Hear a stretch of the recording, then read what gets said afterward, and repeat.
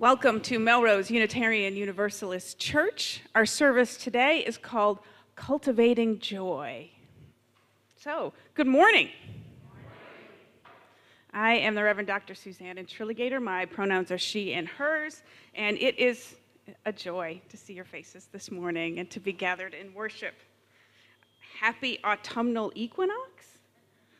That's a mouthful. Today is one of the 2 days of the year when all the people all over the globe have equal days and equal nights, equal length days and equal length nights.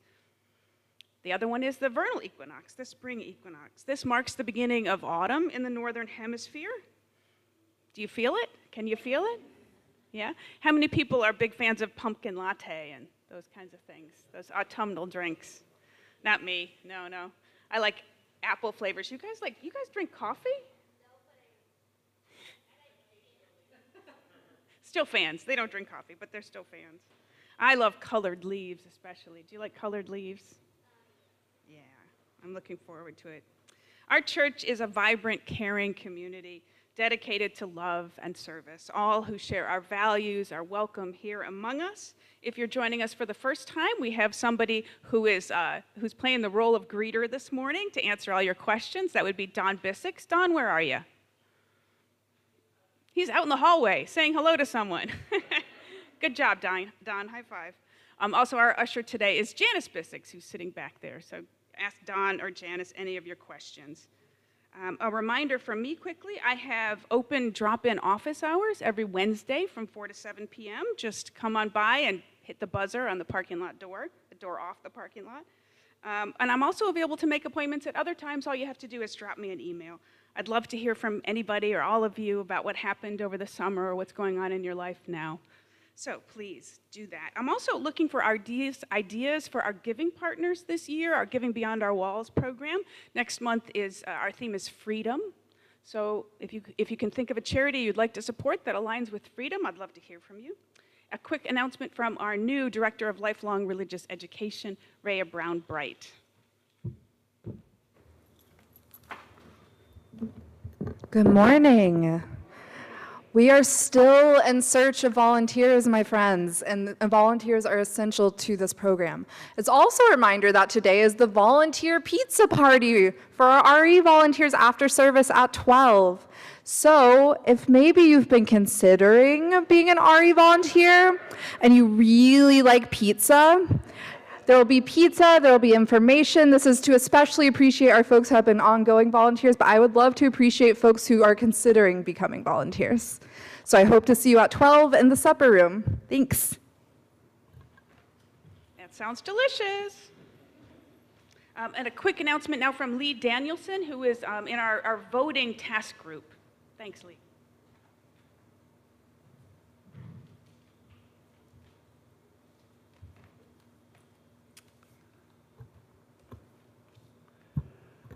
As many of you know, part of the UU The Vote initiative is writing postcards on a nonpartisan basis, encouraging everyone in the country to vote. So in June, Ann Easterbrooks and I, with some trepidation, ordered 1,000 postcards for this congregation to write. You all stepped up with writing in a really big way. I'm happy to report that last week, Ann and I mailed out all 1,000 postcards to voters in Georgia. So Ann, who couldn't be here today, and I want to express our deep thanks to all of you who wrote and to the anti-racism team for providing the stamps. Of course, there is still work to be done. So if you missed out or you want to write more postcards, we found another action group that does write postcards that was recommended to me.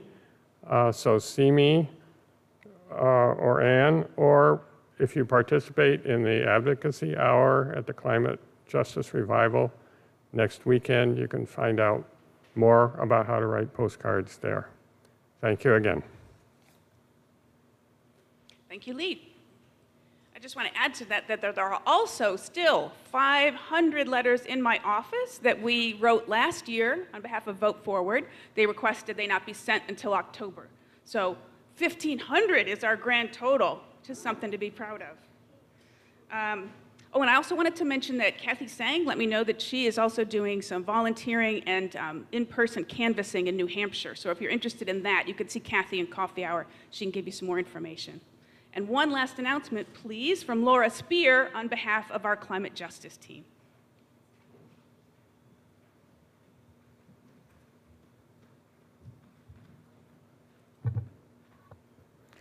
Good morning, everyone. I am here this morning to encourage you all to come to the Climate Justice Revival next weekend.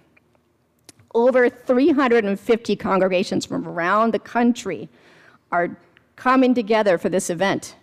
Here at MUUC, we'll have a workshop, coffee, lunch, and snacks on Saturday, September 28th from 9 to 2, and a worship service and advocacy hour on Sunday the 29th. What I love about this event is that I have been wanting something like this for years. I have been struggling in the face of the climate crisis to visualize a future where we can not only survive, but thrive. At our workshop, we will approach this topic in a whole new way and envision together a more hopeful future. That future we're going to reimagine will be something that works for everyone in our community, which is why it's called a climate justice event. This all-ages event will be unlike any other climate change event. We'll have music and movement and joy, which is why it's called a revival. We're asking people to sign up so we can plan food and setup. And if you're a family and want to have your kid join us for either RE programming or have childcare, we really need you to sign up today. So I hope you'll join us next weekend. Dan Franklin and I are going to be the lead facilitators for this event, and we'll have Reverend Suzanne and Wendy and David Bliss and Jennifer as our co-facilitators. So come find us at coffee hour. We're happy to answer any questions. Thank you. Thank you, Laura. Exciting. I just want to mention that we now have an electronic order of service if you need one. It's available through this QR code that Bill's going to put on the screen.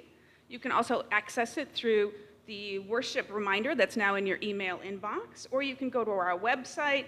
At the top of the homepage, there's a box about today's worship. If you hit the More button, it takes you to a page that has the whole order of service on it. There you go. Yes, please take out your phone and use the QR code. Now, it's time to welcome each other into worship. Please turn to your neighbor, both sides, front, back, around, wave to everybody, hug, shake hands. Good morning. It's a joy to see you.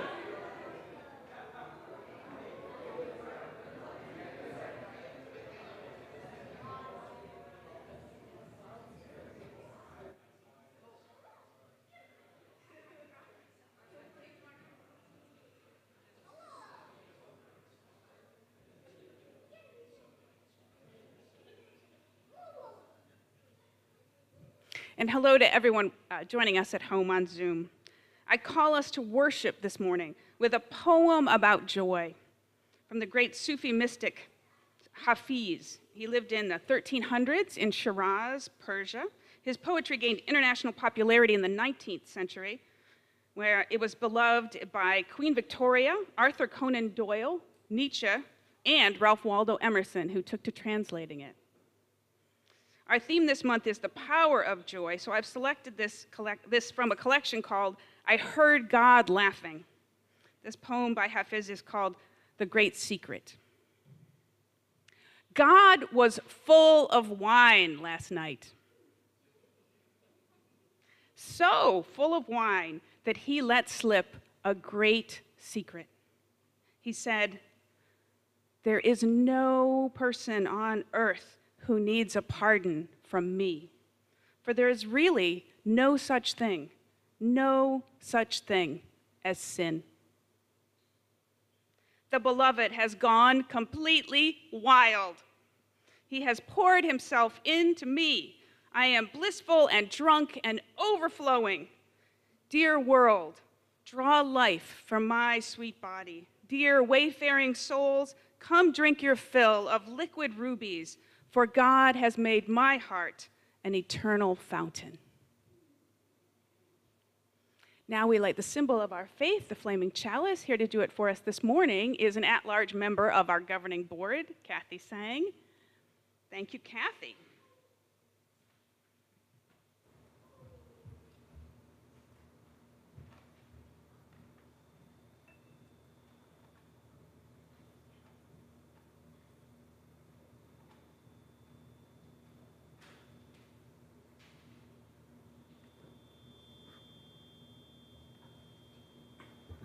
Good morning.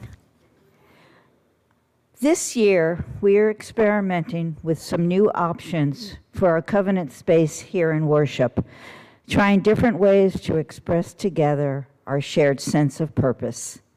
Today, and for the next few weeks, we'll be trying out a covenant that is similar to the one that we've been using. Both are from the late 19th century. This one, written by Reverend James Vila Blake, is less theistic as it does not refer to God specifically. Now I invite you to rise in body or in spirit and join me as you feel comfortable. The words will appear on the screen.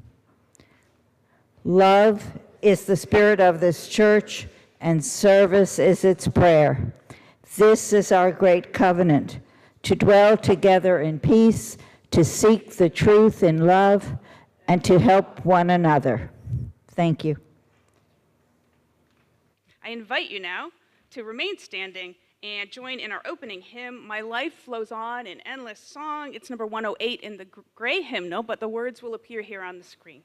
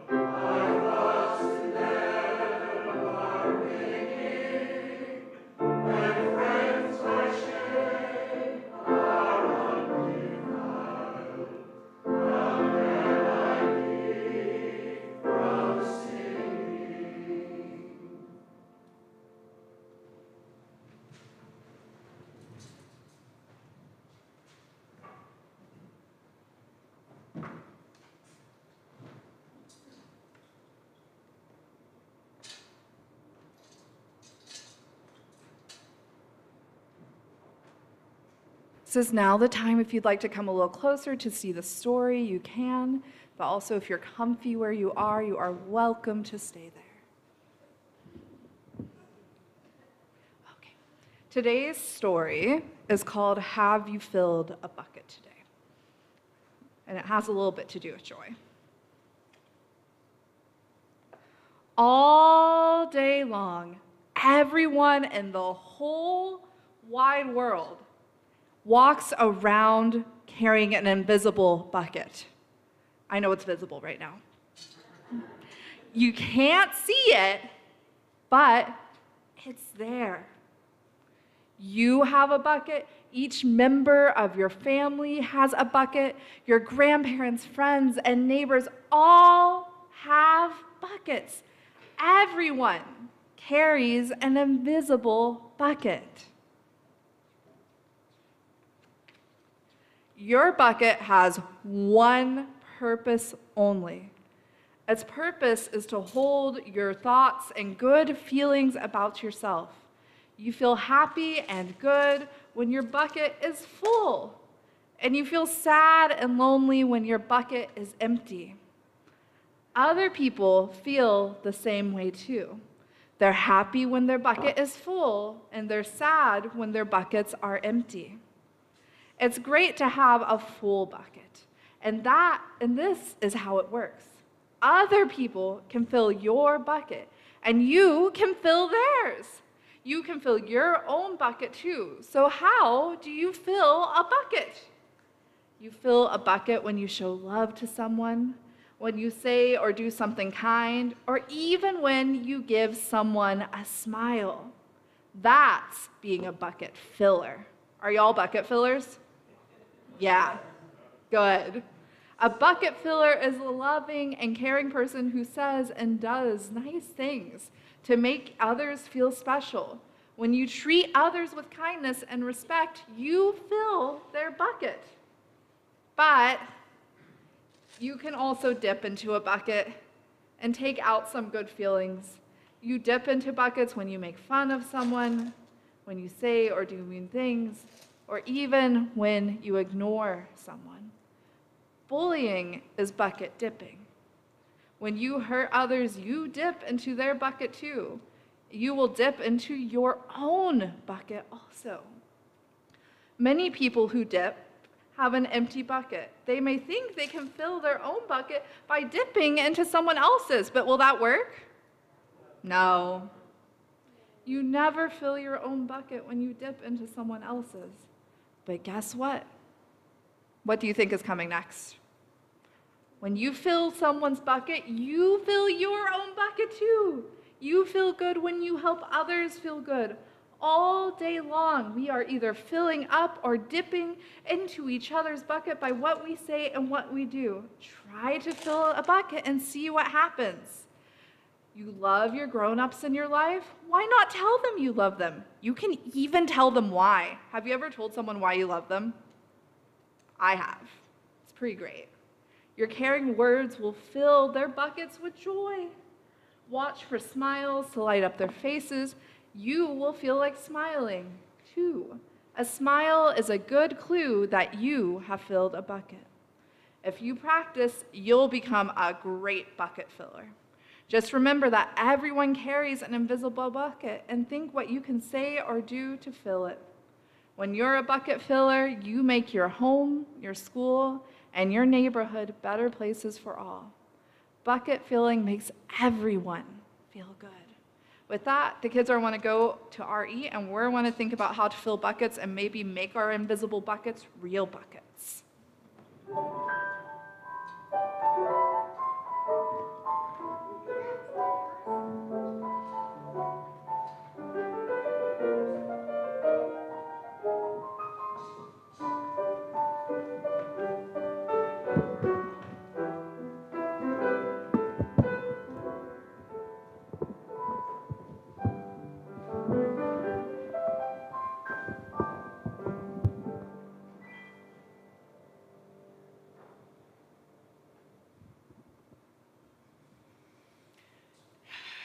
Now is when we take a deep breath together. Every Sunday in the center of our worship service, we set aside time for quiet meditation, time for each of us to connect again with our inner selves our highest ideals, our own individual sense of the divine, however it is that we understand it. Let's begin this time together by closing our eyes, if you like, breathing deeply, feeling your feet on the floor, feeling your body settle into its seat, relaxing. Today in our meditation time, first we'll join in our centering song, then we'll sit for a time of shared quiet, then we'll share with one another our joys and sorrows, and then I will lead us in prayer. Our worship theme for September is the power of joy, and our centering song mentions that and ties it with themes of water. Please remain seated and join in the centering song as you like. Let it guide you gently into our time of shared quiet. I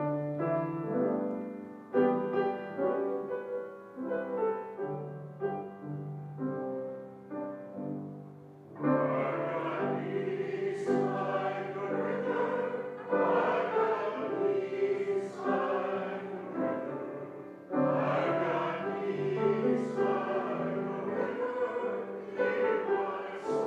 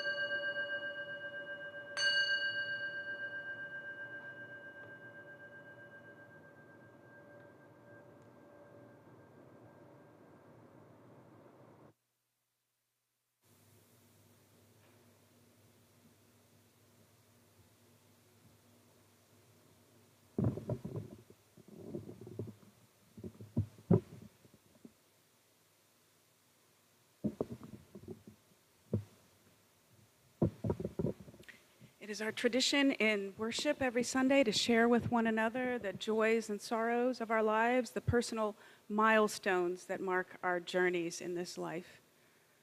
I invite anyone who has a sorrow to share this morning to please come forward, speak from the mic so that everyone can hear you and see you. I invite people who are watching on Zoom to type a sorrow into the chat box now, and I will read it aloud.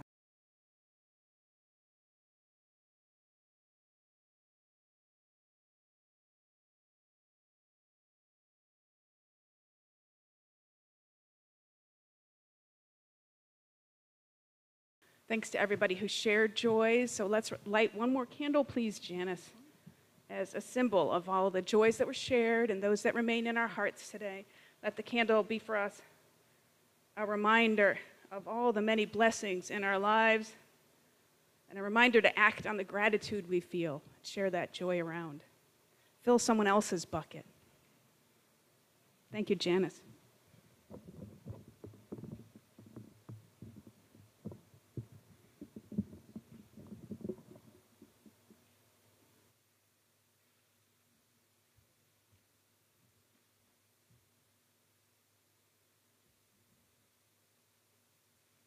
For our prayer today, I have some words by the Reverend Eric Walker Wickstrom. Spirit of life, known by many names, yet by no name fully known. We gather today with hopes and dreams, and also with fears and wounds. May we be reminded that all things come and go, that today's joys and today's sorrows will in time give way to those of tomorrow, and that those of us who have strength to share today ought to do so while we can, and that those who are in need ought to allow ourselves to receive, for tomorrow those roles might well be reversed. Spirit of life, mother and father of us all, help us to remember those who are not here with us today, those who need what we have found here, and those who have what we here need. May we always be open to growth and change, to movement, to grace. In the name of all that is holy, and in all the holy names that have ever been uttered, and those that have yet even to be imagined, let us say, blessed be, shalom, and amen.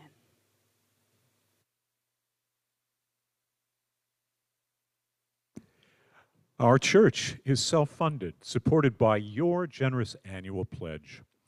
You may also give to our weekly collection, which we split every month with a worthy group via our Giving Beyond Our Walls program. Remote folks can donate using the orange button at the top right corner of our homepage at melroseuu.org. In honor of the Climate Justice Revival happening later this month, our climate action team has chosen the Friends of Wakefield's NEMT Forest to be our giving partner for September. The Friends are committed to protecting the remaining forested wetlands of the NEMT Forest and natural resources in the broader Wakefield area through collaboration, legislation, and activism. Today for our anthem, we're going to do something new for us. This one is called A New City of Joy by Joe Martin and Brad Nix.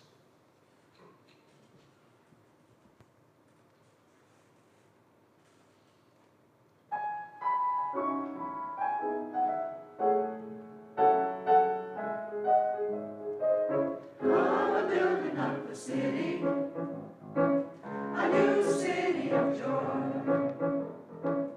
I'm building up the city, a new city of joy.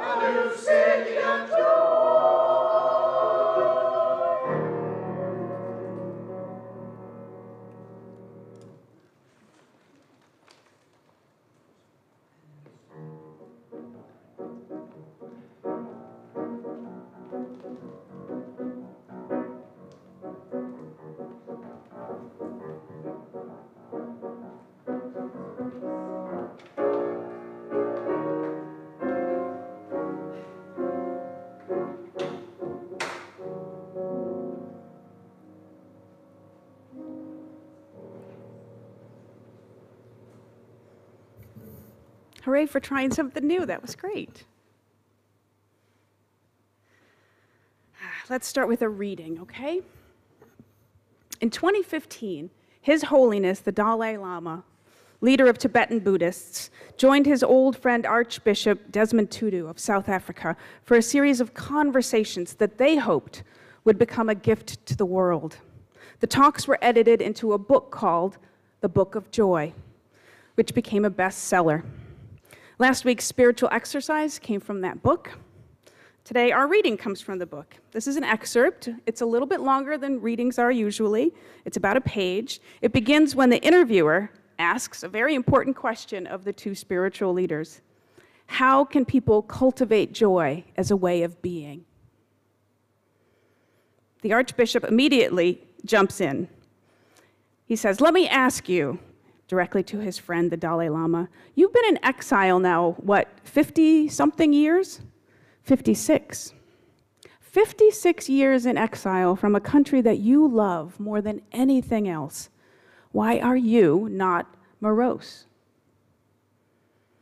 To answer, the book recounts the Dalai Lama's life quickly, and I think he did in the moment too. At the age of 2, when he was swept away from his family's one-room home in rural Tibet, recognized as the next Dalai Lama, and shipped to a 1,000-room palace in the capital city of Lhasa.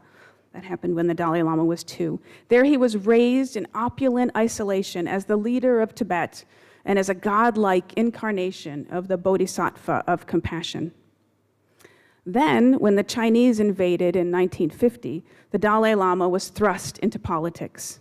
At the age of 15, he found himself the ruler of 6 million people and facing an all-out and desperately unequal war. For 9 years, he tried to negotiate with communist China. But in 1959, during an uprising that risked inciting a massacre, the Dalai Lama decided with a heavy heart to go into exile. He left in the night, dressed as a palace guard. He had to take off his recognizable glasses, so his blurred vision must have heightened his sense of fear as the escape party snuck past garrisons of the People's Liberation Army. The group endured sandstorms and snowstorms as they summited 19,000-foot mountain peaks during their 3-week escape across the Himalayas. The Dalai Lama said, "One of my practices comes from an ancient Indian teacher. He taught that when you experience some tragic situation, think about it. If there's no way to overcome the tragedy, then there is no use in worrying too much about it. So I practice that." He went on, "Many of us have become refugees, and there is a lot of difficulties in my own country. When I look only at that, then I do worry. But when I look at the rest of the world, there are also a lot of problems. And we realize that not only do we suffer, but so do many of our human brothers and sisters and cousins." The interviewer writes, here the Dalai Lama was not contrasting his situation with others, but uniting his situation with others, enlarging his own identity and seeing that he and the Tibetan people were not alone in their suffering. This recognition that we are all connected is the birth of empathy and compassion. Then another thing, the Dalai Lama continued. There are different aspects to any event. For example, we lost our own country and became refugees, but that same experience gave us new opportunities to see more things. Instead of being locked in the royal palace, I live here now. Personally, I prefer the last 5 decades of refugee life. It's more useful, there's more opportunity to learn and to experience life. Therefore, if you look from one angle, you feel, oh, how bad, how sad. But if you look from another angle at the same tragedy, the same event, you see that it gives new opportunities. So it's wonderful. That's the main reason that I am not sad and morose. There's a Tibetan saying, wherever you have friends, that's your country. And wherever you receive love, that's your home. Here ends our reading.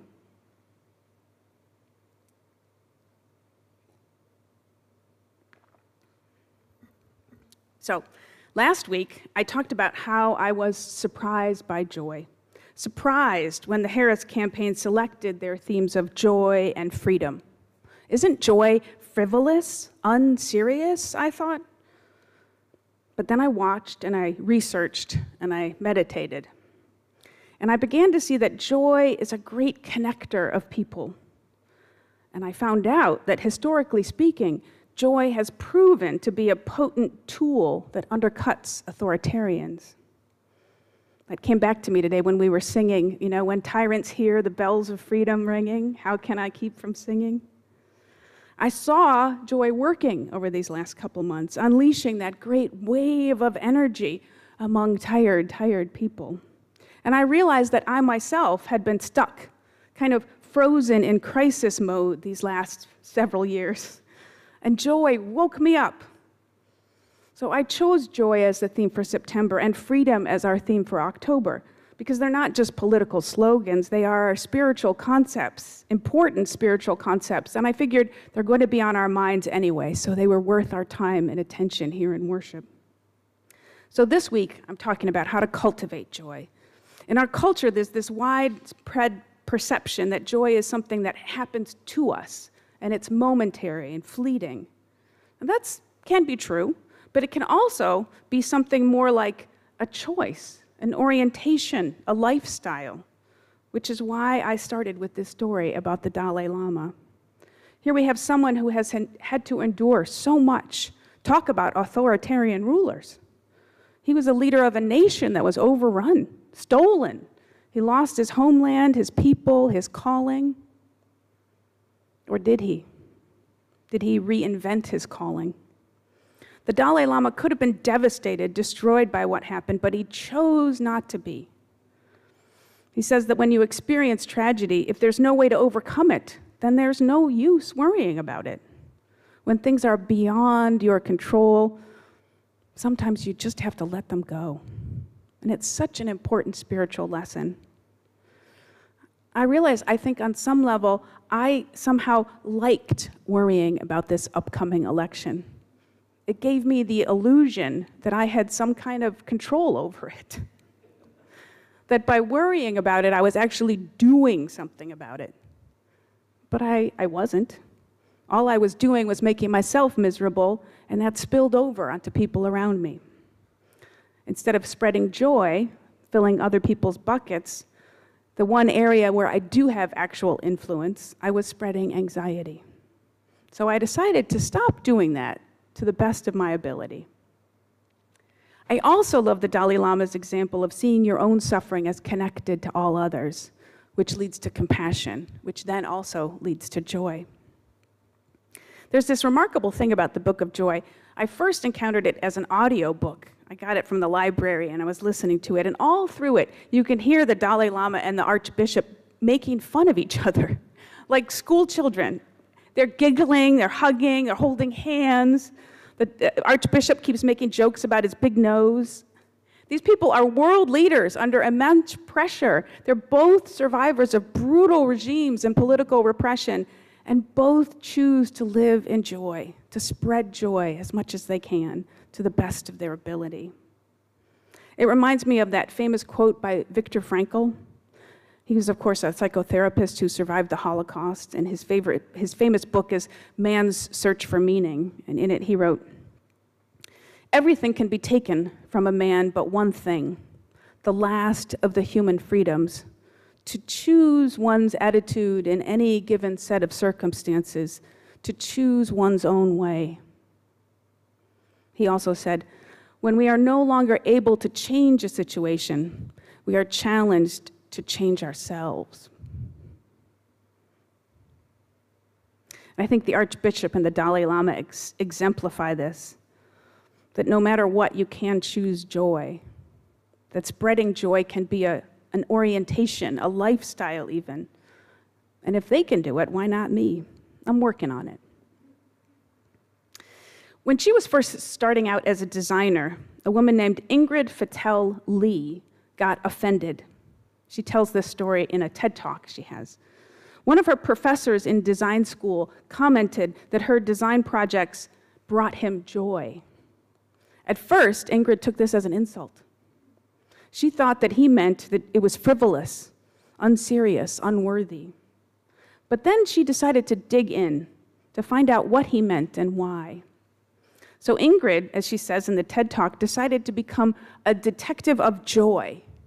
She spent the next 10 years asking everyone she met, strangers included, people in airports, what brings you joy? And she found out that joy wasn't unpredictable or fleeting or even idiosyncratic, that there were patterns to it. So that's why I chose this. This is Ingrid's image.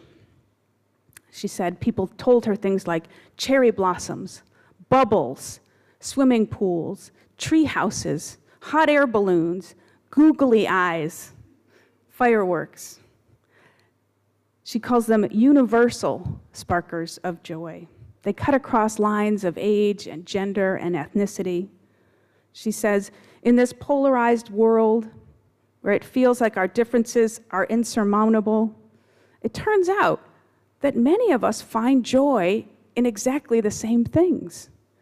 It can remind us of our shared humanity, our common experience of the physical world. So she decided to put up these photos in her studio and to study them for years. And finally it dawned on her, what do they have in common? She discovered a set of patterns that she developed into what she calls the aesthetics of joy. The patterns are round things, symmetrical shapes, pops of bright color, a sense of abundance or multiplicity, feelings of elevation or lightness. She began to seek out other designers who were using these elements in their work. People who were building in joy, transforming drab environments like offices, hospitals, schools, public housing, making them into landscapes of joy. She says there are evolutionary reasons for these patterns, that neuroscience now backs up her theories. For example, angular objects in nature, like thorns and horns, signify danger to our brains, and they light up the fear centers in the amygdala. But curves are actually quite calming, according to neuroscience, and that's why round shapes bring us joy. Similarly, our brains evolved to delight in a sense of abundance. Say when our ancestors discovered a berry bush covered in ripe berries, it set off our joy senses. So we like multiplicity, which is why I chose this dress to wear today. It's my joy dress. Polka dots, apparently, bring joy. The point is that we can choose joy, no matter the circumstance. We can learn to recognize it in daily life. We can even learn to build it into daily life. And it will help us to become stronger and more resilient and more effective, not to mention happier and healthier. There's some research from the Institute of Neuroscience at the University of Glasgow that suggests, according to them, there are only 4 fundamental human emotions, 3 of which are the so-called negative emotions, fear, anger, and sadness. The only positive one is joy or happiness. So exploring joy is nothing less than exploring what makes human experience satisfying. Last week I mentioned Ross Gay, who studies joy. He's a poet and essayist, and I shared a reading from him. This week I want to share this quote. He says, "In our speaking about and for justice, we often forget to advocate for what we love, for what we find beautiful and necessary. We are good at fighting, but imagining and holding in one's imagination what is wonderful and to be adored and preserved and exalted is far harder for us to do. But it is so very worth it." I got one last story that kind of exemplifies the power of joy, these many powers of joy. When the great composer Beethoven was just 15 years old, he read a poem that changed his life. It was published in a popular magazine, and it was written by the German historian Friedrich Schiller. It was called Ode to Joy. Retelling this story, the contemporary writer Maria Popova describes the poem as, quote, a blazing manifesto for the Enlightenment ethos, that if freedom, justice, and human happiness are placed at the center of life and made its primary devotion, politically and personally, then peace and kindness would envelop humankind as an inevitable consequence. Schiller called the poem a kiss for the whole world. And Popova writes, the teenage Beethoven longed to be the lips of the possible. For 27 years, Beethoven struggled to put the poem to music. While the Napoleonic Wars waged across Europe, thousands of people lost their lives and their livelihoods. While Napoleon's armies occupied Vienna, where he lived. While Beethoven lost his hearing and suffered terrible headaches that had no cure. While his deafness made him antisocial and irritable and lonely, Beethoven suffered. His love went unrequited, his brothers died. Through it all, he kept struggling with that poem. It had never been done before. No major composer had ever scored vocal parts into a symphony. How would it even work? One autumn day in 1822, Beethoven was so full of ideas, so ferociously engaged in his creative process, that he went out for a quick morning stroll in the city without his hat or his coat. He lost track of time and place, and hours later ended up far out in the countryside. And he was so dirty and disheveled that the local police arrested him for suspicious behavior. In the jail cell, he raged all day long and all the way up until midnight, when finally the police, he had convinced them to go and wake up a local music conductor who could verify that he was indeed the great Beethoven. He got out of jail at midnight. What I love about this story is that in the midst of great suffering, Beethoven focused on joy. He struggled for so many years because he wanted, like the Dalai Lama and the Archbishop, to give the world a gift of joy. A joy that might help us unite around shared values like freedom and justice and human happiness. And of course, like the Dalai Lama and the Archbishop, Beethoven succeeded.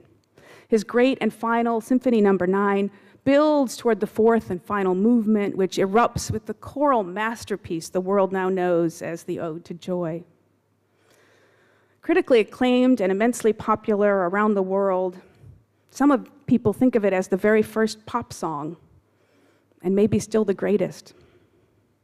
Popova calls Beethoven's crowning achievement of his crowning achievement. It's the official theme of the European Union.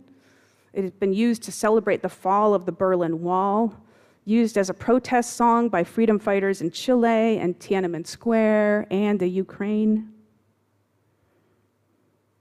For 200 years now, Beethoven's triumph over suffering, his transcendent joy, still unites and inspires people all over the world.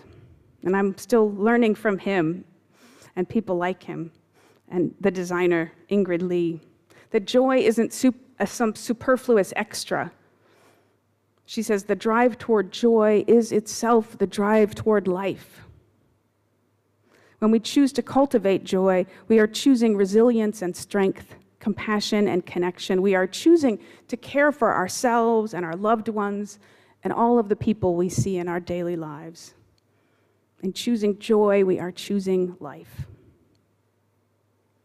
So may it be. Let us rise in body or in spirit and join in our closing hymn, which is, of course, number 29 in our gray hymnal, Joyful, Joyful, We Adore Thee. The words are not Schiller's words. They are from Henry van Dyke, but the tune is all Beethoven. Please enjoy.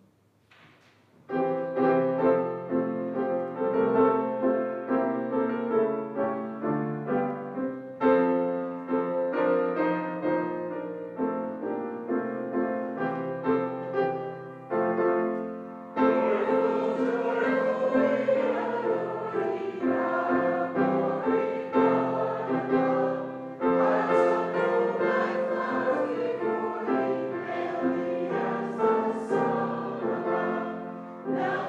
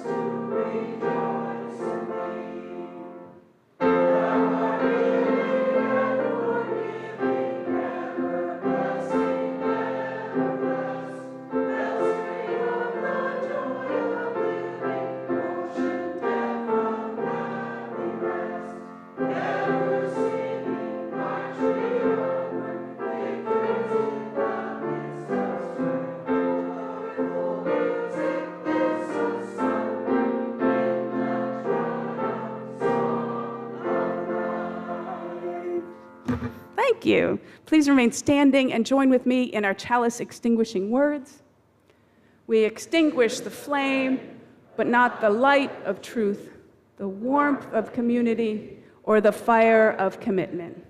These we carry in our hearts until we are together again. Amen. Please sit.